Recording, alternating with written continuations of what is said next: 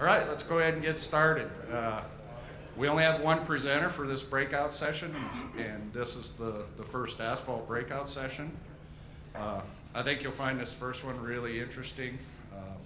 Leslie Myers, Dr. Leslie Myers with the Federal Highway Administration is going to talk about the mobile asphalt lab that was up at the Renberg Corner project this year and stationed in Mohall. So let me give you a little background. First, Leslie had to travel here, obviously, from back east, and it was her son's 14th birthday yesterday. So she made quite a commitment to get here.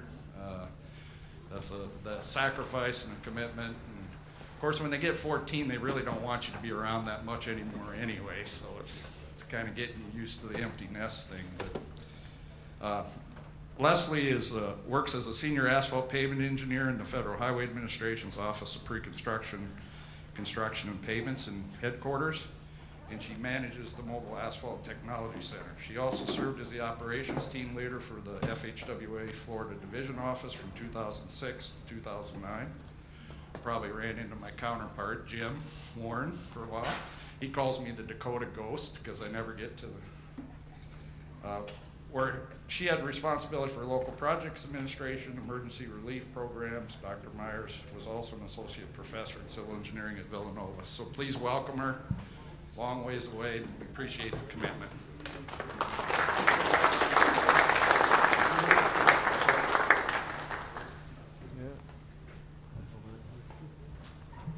Thank you, Ken, and thank you, North Dakota. Really excited to be here. I really enjoyed the site visit when we were up here. It was my first time in North Dakota this past September. Always wanted to get up here. Believe it or not, there's a lot of people jealous that I got up here. There's so many people now that have said, wow, I really always wanted to go to North Dakota. So I'm really excited, and I really enjoyed meeting everybody for the weekend I was out here. So yeah, I'm excited that Tyler and Andy asked me to speak today, and I'm going to tell you a little bit about the experience. And I'm going to kind of also introduce a couple of other initiatives that are going on nationally right now. And then this afternoon, if any of you are going to the Asphalt conference, I'll talk a little bit more in detail about some of the results of the testing that we did when we were out here on site. I'll also make a plug for a little bit later, potentially in April. The date might shift a little bit, but Tyler's working to organize basically a 3-day, a half day, and full day workshop on quality in the asphalt paving process. And so some more details about the testing that we did, some of the extra testing we did for North Dakota as part of the project will be presented there. So I work for the federal government. Gary can appreciate this. Read at your leisure. Also, no acronym soup on the menu left behind. We want to make sure that, so. But I wanted to ask, just to kind of get a feel for who's here today. I see some folks that I met up in the Mohall area from the contractors and from the district. So how many folks are from the DOT? Oh, great. Okay, well, yeah. How about some contractors, paving contractors? Okay. How about local agencies? Any local agencies here? Okay, good. Well, that gives me a sense for consultants. Okay, good. All right, great. So we're going to talk a little bit today about the visit that we had, and then also I just want to give you sort of hot off the press some information about the Resilient Pavements initiative, as well as the new life cycle analysis tool, or LCCA PAVE, that's coming out from Federal Highway. So many of you, if you work for the DOT, you may already know this, but sometimes it's good to sort of figure out where we fit in, because obviously we have a lot going on in the infrastructure programs. So we have our program offices, and that's where I come from. And many of you know Gary Goff. He's here today, and he's from the Federal Aid Division office. And so if you haven't met Gary, make sure to introduce yourself. He's your local representative in the pavement materials area. So I am under the Office of Preconstruction, Construction and Pavements in headquarters, and Gina Alstrom is our team leader, and we are the pavement materials team. And so essentially, we have folks that are dedicated to asphalt and concrete. And I think you guys may have at some point had a visit from the Mobile Concrete Technology Center and may have met Mike Prahl. So he manages the other center. Our centers are, you can see the picture there. It's a fully functional asphalt pavement laboratory in the back of a tractor trailer for those of you that haven't seen it. And so we get involved with all things that have to do with asphalt materials and pavements, concrete. We are leading the effort in terms of moving towards performance engineered pavements. So North Dakota is one of the states that's been taking the first steps of implementing aspects of balanced mixture design in asphalt. And so that's part of the, under the umbrella for performance engineered pavements, as well as some of the stuff with sustainability and resilient pavement materials. So I'll talk a little bit about the Mobile Asphalt Technology Center. The purpose is to really encourage agencies and industry to take look at specifications and practices and get them to the next level in terms of pavement durability and safety and sustainability.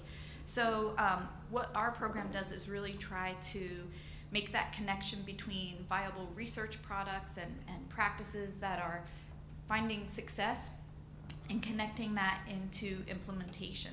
And so one of the good things is, we're set up in North Dakota, but we can also share practices that we have observed in other states.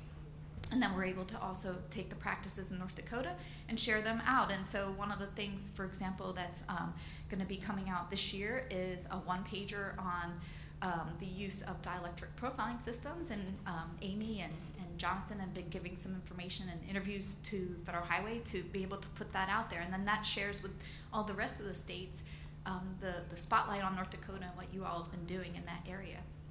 So how do we do our job? We hold on-site field evaluations, and that's what we did. We were up in September into October, and we were hosted up there by the project that I'll look out in a second. We also close everything out with a 2-day workshop, which is what may be happening a little bit later on this spring in North Dakota. So Tyler will be leading that effort and setting that up. We do asphalt materials testing in our lab, and then in the last couple of years we've also expanded that, so we're doing testing in the field. And many of you may have been out and actually gotten to see some of that field testing on the project. We do post-construction evaluation. We look at ways to assist in implementing innovations, and part of that is having an equipment loan program, and so that's open to universities and contractors and to DOTs to borrow equipment. We're hoping to grow it a little bit more and get some more equipment that's available. We have a queue for some of our equipment already. So typically those loans last from anywhere from 1 to 6 months. Sometimes if there's nobody waiting in line, you can keep it longer. So, and then we also have an opportunity to borrow the equipment multiple times. And so we have a couple of contractors and state DOTs that are already starting to take advantage of that. We do both hands-on and virtual demonstrations. One of the things that was really exciting in North Dakota is we kind of had a series of virtual trainings. And so we worked with Tyler and Kurt and said, okay, what do you guys really want to see, so that folks who couldn't make it up to Mohall were able to also join. And I think a lot of you took advantage of that to see some of the different tests being run. And that was the first time we had done that, and it seemed pretty good. There's about 20 to 30 folks on each time, so really appreciate your participation in that. We also provide specification reviews, and so we had asked the DOT, hey, are there any specs that you'd like looked at? We'll just give you our observations in terms of what we've seen in other states, as well as looking at comparing to the what we call the gold medal density states. And so there was a density initiative out of Federal Highway that started probably about 5 years ago at this point. And they kind of identified key aspects of different specifications, both construction and mostly construction specs and density.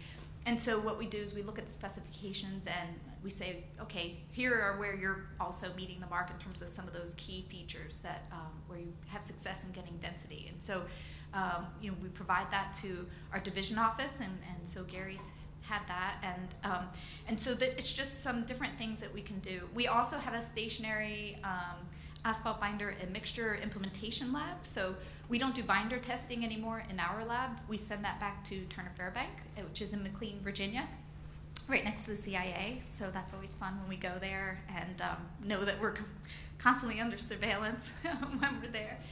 But anyway, that's another thing. So that lab is kind of set up to do the deeper dive. So if there's something that's like going on, they do binder testing as well as other more in-depth analysis. So let's say you're trying to use a local material, and you're trying to kind of up your sustainability rating. You're really trying to see, okay, what happens if I use this material in varying percentages and I use it, and it's something where maybe it's not big enough where you're gonna fund a research project at the university, but it's something that you really want to know and you're trying to push forward in one of the initiative areas that we have.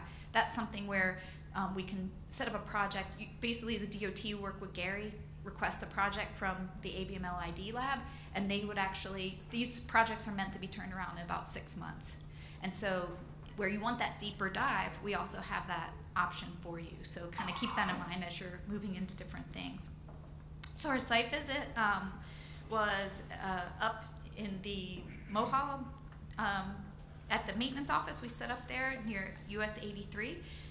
You can see the dates that we were out there. It was a 2-inch, 12.5 PG 58H28 with a fog seal immediately after construction. Haul distance was about 6 miles from the plant to the project start. And it's currently has about 25% trucks, just to kind of give you an idea of like what the heavy vehicle percentage is. The projected is for about 22% trucks. So relatively maybe lower volume, but a decent amount of trucks on this route. And so we sampled mix from September 21st to 24th, and that's what we did our testing on. And it was northbound construction when we did our sampling. And you can also see the existing pavement structure out there. So some of the goals, first thing we did is sit down with Gary in the division office and Tyler and Matt, and we talked about what were the goals for our visit. And so some of the goals were to look at the performance of 2 typical mixes that North Dakota DOT uses. We wanted to demonstrate the use of Balanced Mix Design suite of tests on North Dakota mixes. There was also a request to kind of look at ignition furnace testing for wrap samples, and so we did some side-by-side testing with North Dakota DOT on that. We also performed some advanced testing on aggregates, so the fine aggregate angularity as well as the aggregate imaging system. I won't present those results today, but those will be in that 2-day workshop later on this spring. And then also gathering material inputs for pavement design demonstration. And that's something that we'll work on trying to set up sometime, hopefully in this year, with Gary and Amy. And so we'll do a demonstration of the ME design on that. So we also did some side-by-side testing, which was really good for us at Federal Highway to get an experience of working with you all, because you all are one of the leading experts. John is one of the leading experts in DPS, and so that was really good for us to kind of look at, are we getting consistency in terms of mat uniformity? And then also we did some pavement surface characteristic testing. And so when we talk about macrotexture, what does that mean? That is something where you may have a concern for your skid resistance to be compromised. So it's really kind of a surrogate looking at friction ultimately. And so macrotexture is sort of the measure of the voids between your aggregates. So if you're looking at the aggregates, it's like sandpaper, right? The microtexture is the texture of the aggregate itself. Do you guys have pretty good texture on all your aggregates out here? Are there some that maybe might break down a little bit more easily than others? My guess is yes, right? So there could be, right? And then, so sometimes we try to compensate for that a little bit in terms of the amount of voids, right? So in theory, your best choice for macrotexture might be something like an open graded friction course. But that's not always practical, especially in cold weather climates. And it's not always easy to construct either. So, but this is something that we've been working on, and we're investigating testing procedures to be able to use macrotexture, it's almost like a prediction of safety for your mix in the laboratory mix design phase, not just when you're going out after it's been constructed. So that's something else we concentrated on. These are all the different technologies. We offer several different tests, both on the mixture side and on the material side, as well as some field testing. And all the ones that I highlighted in yellow are the different technologies that North Dakota selected to have demonstrated and tested on its materials and mat. And so we have a wide range of tests for performance engineered pavements. We can look at things like how, are we getting the binder that was spec'd for, which is that ABT test or asphalt binder test. It just kind of gives us an indication of the true grade of the binder. And then, as I said, we do macrotexture testing, the dielectric profiling system, and then also confirm in place thickness. And so I'll go through those this afternoon in the asphalt conference. So we've been to North Dakota before. This just kind of gives you an idea of our past visits. And all of those, this program's been in place since 1988. So we've been to every state pretty much except for Hawaii, I guess. We haven't been out there. And we're trying to look at options for how to at least take part of our equipment out there to give them an introduction. But last time we were here was actually in 2000, so it's been a while. We're really excited to come out here again. In the past, the focus was on the distribution of, information about technologies for strategic highway research program, and then also implementation of SuperPave. So what is involved in our visit? We have basically a sequence of events that occur. Many of you participated in the open house, either in person or virtually, and came out while we were doing on-site testing. And then everything culminates in a technical assistance report, which should be to Gary and Tyler hopefully by the end of this week. And then also the quality in the asphalt paving process, which is a 2-day workshop, which will also happen sometime here in 2022. Overall, we're involved with you anywhere from 6 to 9 months from start to finish. And so this is something that we'd like to have this really in-depth experience, and then also check back with the state over time, like how are things going, how are things performing, and we're kind of working up into a system where we can start to track that. So that's things like the haul distance and pavement structure. We're looking at that because we're also seeing if we can kind of do life cycle cost analysis case examples on the projects that we go out and visit, which also then could be of interest to the state. And so we're looking at how to do that in the future. One thing that was really exciting is the mayor of Mohall actually came and toured the laboratory, and that was something really exciting for us because oftentimes we're set up and we get visitors from the contractor and the DOT, but we may not really get any type of interest otherwise, from the local community where we're set up. So that was really exciting, and we enjoyed that. While on site, what are the different things we do? We do sampling of the mix. You can see Otto doing some sampling there set up. We prepare specimens. We confirm their dimensions and their test worthiness in the lab. We run the testing. We're out on site giving demonstrations of the different equipment, and we're actually measuring the field pavement. And so there's a lot of different things that we get involved with, and we were very, very excited in North Dakota to have so much involvement from all of you. Part of what we do also is provide technology transfer. We do that in terms of like social media bursts. We have one-pagers. These are on our website. Some of the topics that we're currently working on, as I mentioned, North Dakota. I don't know what I'm pushing. There we go. We have a spotlight on North Dakota that'll be coming out this year. And we also have spotlights on different states. So we try to get about, if we can work with our publication people smoothly, let's say it that way, we can typically get about 4 or 5 one-pagers out a year. So I encourage you, we have spotlight on some of our other states that were posted last year sharing their experience. And typically it's 2 one-pager series, talk about like how did you get interested in this technology, and then, what are you finding in terms of successful practices, and what do you plan to do in the future? So it's kind of cool. You can see what some of the other states are doing.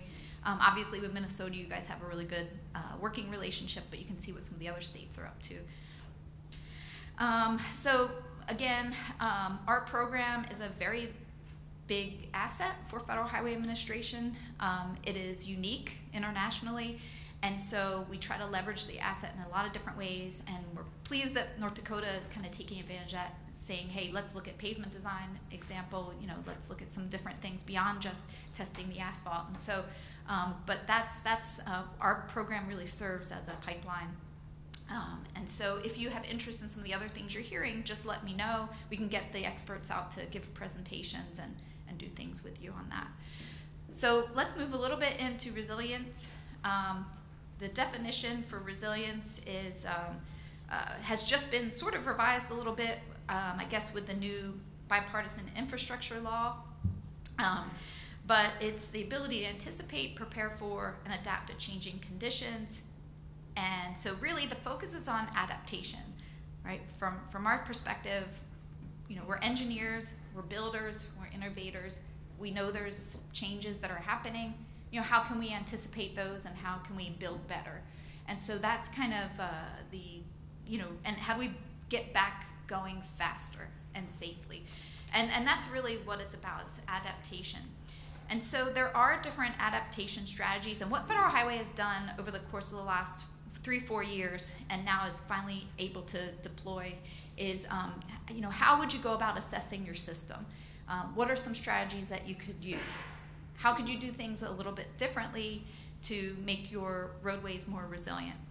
And so this is one of the, and I've got in the slides, once they're shared with you, there's 2 slides full of different references, but all this you can find on our website. The first thing is you want to look at trends, okay? So you measure your pavement condition over time throughout your state. Local agencies are watching, right, their network and how it's evolving over time. And there's key pavement indicators that you can monitor. So let's just talk about asphalt pavements. You're looking at things like low temperature cracking, raveling, potholes, stripping of the surface. And you're looking at those things. Are they occurring more frequently over time? Like, is the duration through which they're developing getting shorter? How are things changing? So you want to kind of look at trends over time. It doesn't have to be really sophisticated, but are you noticing changes, right? If you know there's certain parts of the state, you're going to get basin flooding every season, it's coming. Okay, are the cracks or potholes that are resulting, are they occurring more frequently than they used to? Is it a different severity than it used to be? So what are some indicators that you would track? And then if you're seeing that, oh gee, there are some pavements or bridges where we're seeing these types of distresses occurring at a different rate, then it kind of triggers like, maybe this is something we want to investigate further. So that first step is just monitoring trends. Okay, what are you seeing? So let's say that you do see that there's a difference in terms of trends. And all these different, like I said, these different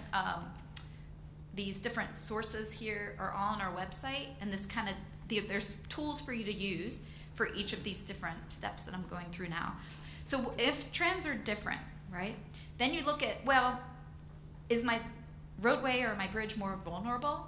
The trend is changing, but is it really because it's more vulnerable, or is it because our aggregate source changed, or is it because we had some issues with paving those days, or is there some other reason, or can you attribute it to, hey, this is just a more vulnerable asset now, and it has to do with changing conditions in the climate, groundwater table, etc. Okay, so you want to look at that, and when you compare it to other assets on your system, other bridges on your system, right? Other flexible pavements on your system, other concrete pavements, okay, whatever that asset is. And then you want to look at prioritizing the potential vulnerabilities. So the way that you can do that is through something called the Vulnerability Assessment Scoring Tool. And again, this is free. There's a link to it on our website. And basically what it is a framework that helps you to come up with evaluating the vulnerability of your different assets, so your bridges, pavements, culverts, etc.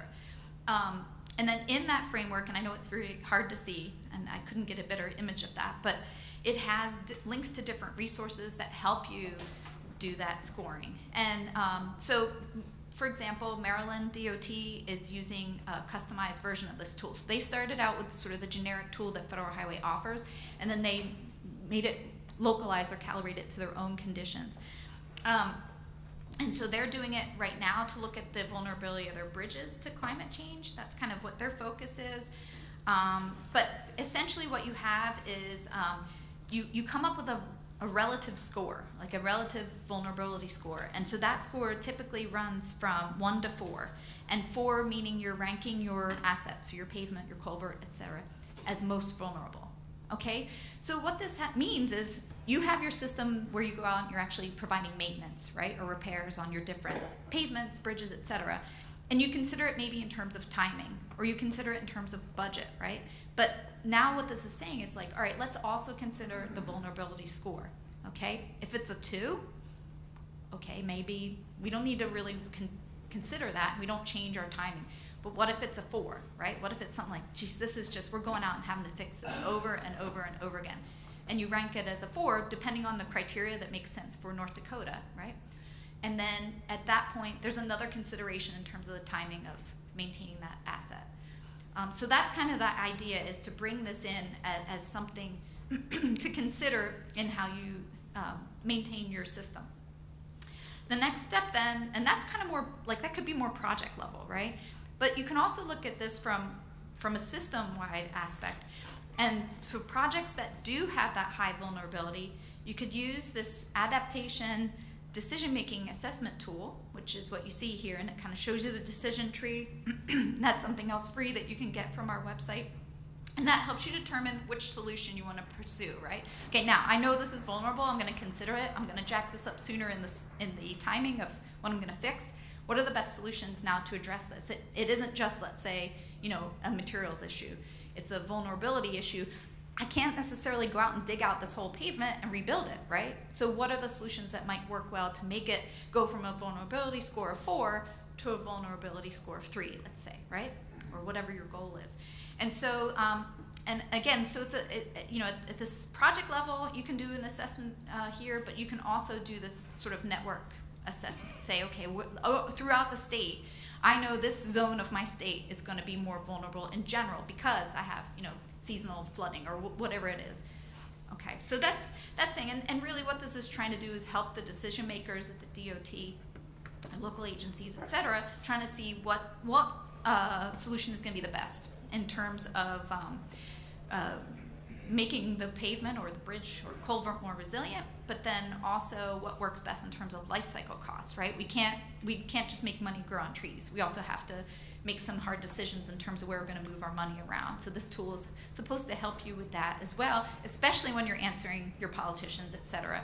Like, why did I change the timing of things? You know, am I making things more resilient?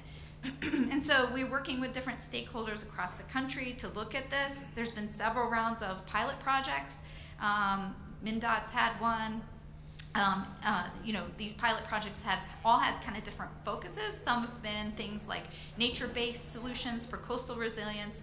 Others have been just bringing resilience into the whole asset management decision-making process. That might be enough. So these are things that you can look to if you're interested. They're on our website.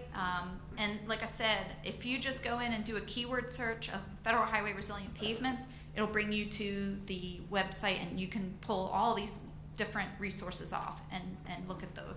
You can also request training and different things like that. So quickly, I want to go through also what's the latest in terms of the sustainable pavements. This is a big thing in our latest bill, right? So this is sort of something that has always been there. We've been working on it. We kind of haven't been able to distribute anything about it, and now winds have changed, and it's very front and center. And pavements is very much the focus of what I think a lot of the sustainable stuff is going to be. So we're gearing up for that, and it seems like it'll be exciting for us, for pavement engineers. But let's see. So just kind of when we talk about sustainability, just you guys have probably seen these types of images again and again. It's really the triple bottom line: social, economic, environmental. And this kind of gives you, well, in terms of pavement life cycle, where do we fit in? So with performance testing and going for life cycle cost analysis, that kind of gets to the economic side. In terms of life cycle assessment, we can also do performance testing for that. And then we have things like sustainability rating tools that touch a little bit on some of the social aspects. And so LCA is the focus here, and social impacts generally can be characterized through green rating systems or other types of methods. So, and again, I know these are hard to see from the back, and I apologize that I couldn't get some better images from my colleague, but life cycle assessment is the technique in which you quantify your environmental impacts of products or processes throughout their life cycle. Okay, so you can see in here just a generic product system with raw material acquisition, material processing, manufacturing, construction, the use phase, and finally looking at the life. And in each of those phases, we have different inputs, right? We have the material inputs themselves, we have the energy that it takes to make a product, we have waste, we have emissions, and we have transportation. And so this kind of sounds familiar if you're thinking about pavements, right? Or anything that we build. So this is just an example that we have from Puerto Rico to show you a life cycle assessment. Puerto Rico is someplace where they really don't have a lot of landfill space. They're an island, right? And they've got these tires that present a relatively large health hazard. Even things that you wouldn't think of, like they've got a lot of mosquitoes, and it's pretty hot and muggy down there. And where do you think the mosquitoes like to hang out? In water, right? And where does water tend to hang out when you have a lot of tires all hanging out, right? So even just in terms of a health aspect, like they're seeing a little bit uptick in terms of the mosquito populations because they've got these tires that are just, piled up, and they have no way to landfill them, and they also have no way to reuse them. So one of the things that they looked at is how to try and build those into the asphalt pavements. And this is probably something we're going to, all this type of, how can we put into the asphalt pavements? Have you guys thought about that or heard about that? You had to have heard about that, right? How do we, I can think of, I see several things out on people's, tables there. How could we put that in the asphalt pavements? There was just something that came, could we put waste diapers in asphalt pavements? That came through our office yesterday. And it's for real. It's we have to answer that. Okay, that might be that, we give it due diligence, but this is, I don't think this is going away. It's not, and it is something we want to be resourceful and think about. So in terms of Puerto Rico, we ran a life cycle cost analysis for them and a life cycle assessment to see, if we did require a certain amount of ground tire rubber in their asphalt pavements, how would that help them in terms of reducing the excess tires in their island? And then, essentially, was it really going to give them equal performance, or was it going to cost them in terms of the life of their pavements? And you're just sort of shifting the problem elsewhere. Again, huge image, impossible to see, but what I want to point out is that essentially they compared on the top, it's just a conventional pavement section, dense graded, okay, asphalt. And the bottom here, what they did is they had to, for a ground tire rubber modified section, they had to add additional binder, about 3% extra binder to get the good mixing with the ground tire rubber in it. They also, because of that, had some extra processing. So the only difference between these two images, as you see here, is on the bottom for the ground tire rubber section. I apologize, I can't point everywhere here. Maybe I can do this. No, I can't. Okay, you had the modification of the binder and the additional binder to work that ground tire rubber in. But in terms of like transport, construction, end-of-life treatment, all of those impacts were the same. Okay, so the real thing is you're bringing those waste tires in, you have that manufacture of those, you need to shred them, right, get all of the metal out, etc. So when we look at the results of the ground tire rubber, the life cycle assessment, remember that your controlled conventional asphalt mix had about 6.5% binder. The ground tire rubber had a 8.9% binder in that, and then it had about just under 20% ground tire rubber in the mix. So if you think about it, right, this is you're making somewhat of a dent in that excess of 3 million waste tires, but it's not everything, right? It's not, and so what you can see on the left is just the impacts, right? So you have your materials impacts, that's that blue chunk at the bottom. You have the impacts of aggregate, transportation, mixing. So we're kind of looking at all this on your global warming potential, which is that left side of the thing. So what we see, in fact, is there's more global warming resulting from incorporating the ground tire rubber than not. Okay, and some of that is that extra material that you're adding, the extra binder, the extra processing of breaking those tires down, the extra modifications to have to actually get into the mix, right? The extra mixing, there's emissions, there's energy into that. So on the other hand, you know, when we're talking about the difference here, what we don't know is how it's going to perform over time, right? Maybe we get equal performance and maybe that extra, or maybe we get better performance and maybe that extra global warming potential, you know, is offset by the improved performance. But what we see here, again, materials comprise about 80% of those impacts. So I guess what I'm saying is sometimes we really need to recognize that engineering analysis is so important. And we're so important to this whole process as engineers and contractors and producers because what seems like a good solution sometimes on the surface may not actually get what you ultimately want, which is equal or better performance and reduced global warming potential. So it's okay. It's a good, so you know, this is kind of what we want to do is look at our LCA PAVE program and hopefully run the project, the US 83 project that we were out on, see if we can look at that a little bit. So we'll kind of, I think when we're reaching back out to do a design example with Amy, we'll also look at, hey, should we try to run this through and see what other inputs we need to at least do a glossary example analysis. So environmental product declarations, how many of you ever, you know, like get a bag of chips and you're like, I really want these chips, but are they gonna make my stomach hurt? And you know, how many calories do they have? Like, what's in these chips? Did you ever look at that? What's in this food I'm about to put in my body? EPDs are kind of like that. It's sort of that statement of, you know, the components that are in this product. And so guess what? We have a pretty good feel for what type of components are in concrete and asphalt pavements, right? Different proportions, et cetera. And so these EPDs are a special case. It's already relatively set up well for asphalt mixtures. It's essentially environmental labels that tell us the environmental impacts of the products based on this life cycle assessment. And so this is not required by federal law or regulation. But I think, you know, this is something that is very likely that we're going to see. And it's going to be most likely encouraged. And so there's a great opportunity for us all in the industry to provide that input. And we'll see what happens over time. But there are states that already require EPDs in some of their projects. They call it green public purchasing. So Colorado and California are already actually requiring that.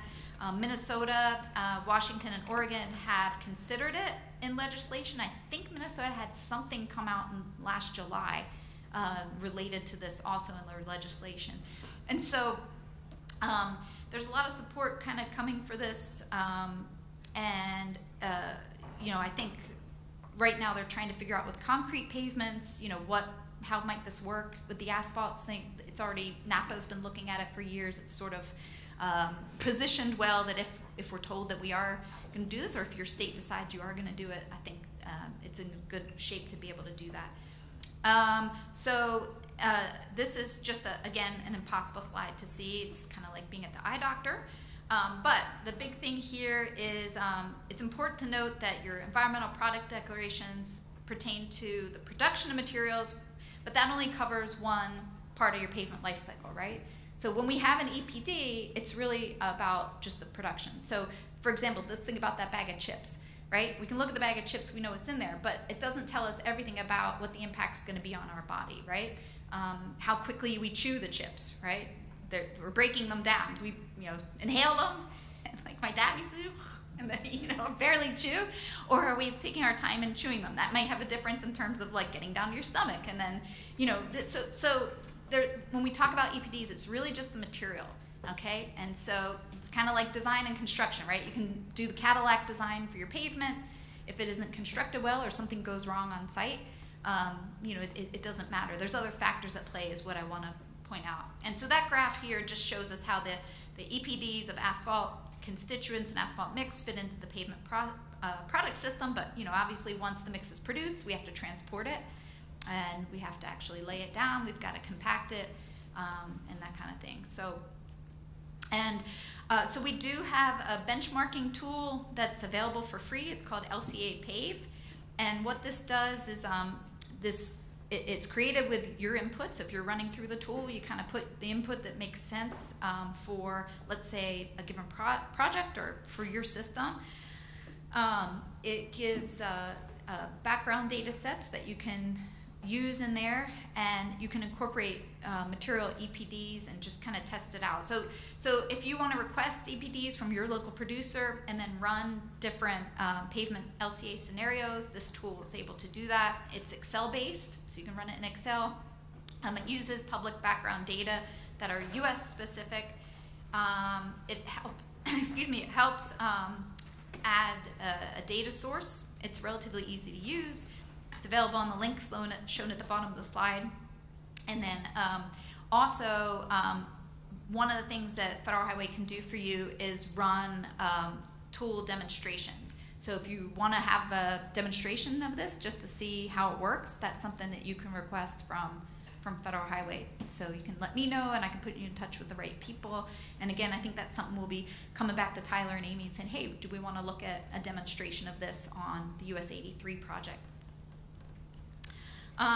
And so there is a pooled fund for demonstration projects. You guys are already a part of that, which is excellent. And so what that pooled fund does is it provides $250,000 a year for technical assistance to state DOTs looking at whatever project that they're interested in. And there's 14 states overall. North Dakota is one of them.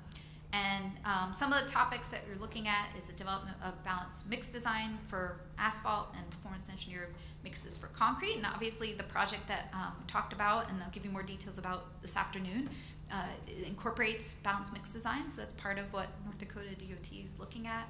It also is looking at the implementation of strategic pavement preservation programs. So kind of rethinking pavement preservation. Is pavement preservation something that you guys use? I know that we saw some of the fog sealing right after construction. So that's also looking at, can you get more life cycle bang out of your buck for pavement preservation? So with that, I'll go ahead and wrap up and see if anybody has any questions. If you are interested in the Mobile Asphalt Technology Center, you can contact me or Derek. Also, Amir Galalapur is the program manager for the Resilient Pavements research, and Melina Rangaloff is our Sustainable Pavement Research Specialist. So if you have questions on that.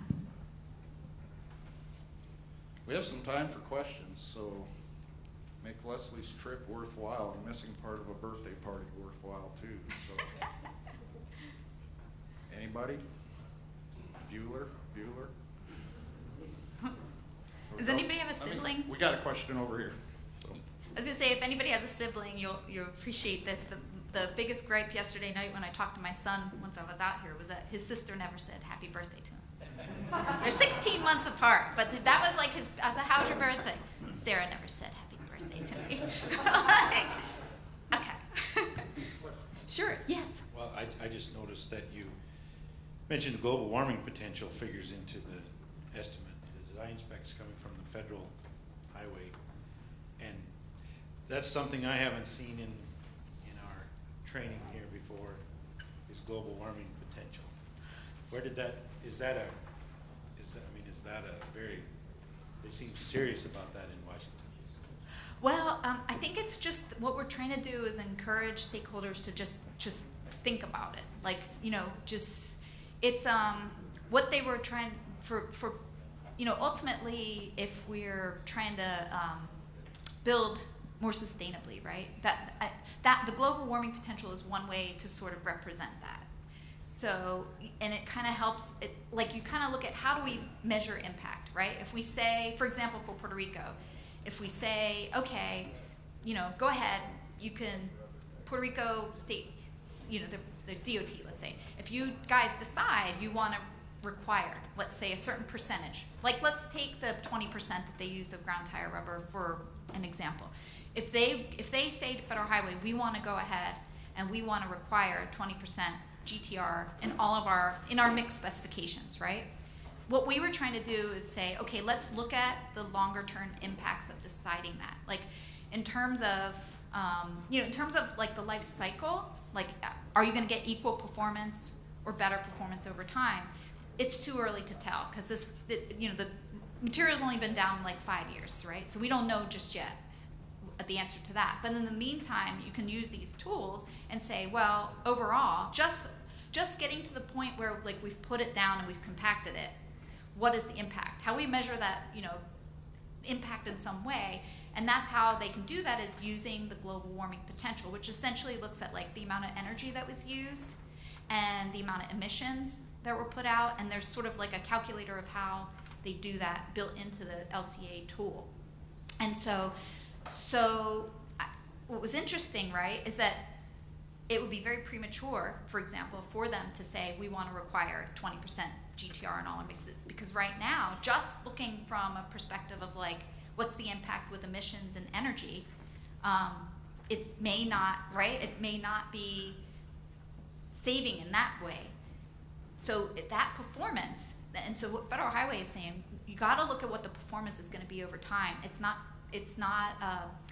perhaps the best approach to just specify a, you know, recycled material or you know what I mean, something like that, without really taking the time to look at what the impact is overall. And there's different ways to measure those impacts. So yeah, that's part of what we presented today is different tools to be able to look at what those are. Not to say you have to require them. That's not what we're saying. We're saying here's some tools available. Maybe how might you use them when you're making decisions and changing specs if you're going to change them. And great question and good response, but if I caught your drift too, is there's objectives in the IIJA, in the new federal highway bill that was discussed yesterday, that highlight the need. Now the regulations and the processes aren't in place yet, but believe me, where there's a spark, there will be a fire. And so down the line, you'll see this kind of advance, and if you've probably been around as long as I have, is that, you know, way back, and I looked at those federal bills, you know, generations of them, is way back before Ice-T, which was in the early 90s. You know, I was sitting in the lab at Cheyenne, and he said, oh yeah, you got to push the use of fly ash. And it's like, what are they turning our highways into, linear landfills? And it's important that exactly what Leslie said in the Puerto Rican study is that you evaluate. I mean, yeah, you could burn tires up and put them in pavement, but if the pavement only lasts 4 years instead of 20, that's not sustainable. And, yes, and so that's the important piece, I think, the takeaway. yeah. By the way, we're up to our time, but I'll get to this other question. I have a simple mind. When I look in resilience and sustainability are work in progress, as obviously Leslie's group is working on, is take away one thing. 1% increase in pavement density is a 10% increase in pavement service life. That's the low-hanging fruit. Mm-hmm. This is a nice lead-in because Melissa's in the back of the room, Kurt's here. Next presentation after our break is going to be using the tools, the intelligent paving tools, to get better density. So one more question, then the break starts downstairs. I'm just curious, that measurement is just the amount of energy used. There's no way to quantify the disposal of the tires in that whole equation?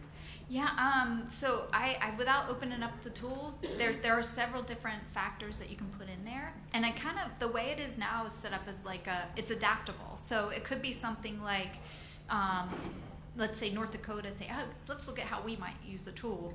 You can adjust some of the factors, or you know, you can localize it, if you will, to what's the conditions here. So Federal Highway's tool is kind of open to adapting, and so and it's the same thing with the resilient pavement sort of strategies and things. It's meant to be a starting point, and that kind of goes back to your question: is what we want to know, folks know is like we've got some tools that you guys can start to evaluate and use. That's kind of the main message of both the resilient and the sustainability.